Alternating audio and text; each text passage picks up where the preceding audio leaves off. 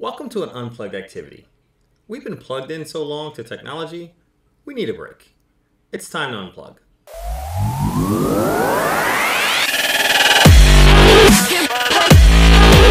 Wait, I know what you're thinking. We're saying this is an unplugged activity, but you're still plugged into your computer watching this very video. Let me explain. So today, your teacher's going to give you very specific directions for you to unplug and go do this activity away from any technology.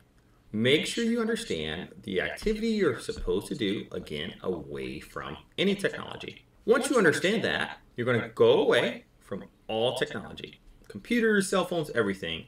Go perform that unplugged activity, and then after you're done with that unplugged activity, you will come back to the computer, plug in, and complete our unplugged activity document. So let's be clear. Number one, your teacher's going to give you some very specific directions to go perform an unplugged activity today. You're going to go perform that activity away from any technology, and then after you're done, you will come back here and complete the unplugged activity document and turn that into your teacher. So let's look at the unplugged activity document.